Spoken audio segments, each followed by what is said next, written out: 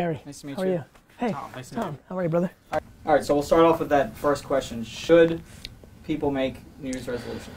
People should make New Year's resolutions if they're actually watching this video on January 1st. If they're watching it on December 23rd, they should make December 23rd resolutions. Waiting miraculously to when the calendar flips to start making your life better is silly at best and pisses me off at worst. And so whenever you're watching this, because it lives on the internet, and thus that means you could watch this on June 17th, 2017, make a resolution every day of your life because you only get one at bat. The reason people struggle with having a New Year's resolution and sticking to it is because it was a tactic to do a New Year's resolution. Hence why my first answer was right, which is when you actually decide to make a change in your life, whether about weight or job or going out with somebody or relationships, that's when you actually pull it off. It's religion, not tactics.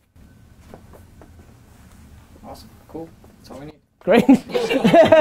Amazing, you got it.